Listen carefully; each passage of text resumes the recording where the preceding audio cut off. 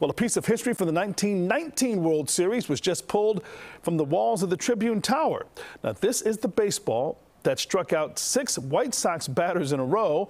It's a World Series record that's never been broken. 3 of those batters were banned for life for being part of the Black Sox scandal to throw the World Series. The ball was in a time capsule found by construction workers. It also had a letter from Harvey Woodruff, the Tribune sports editor at the time, explaining the historic significance of the ball. The ball will be on display at the Chicago Sports Museum. That is pretty cool.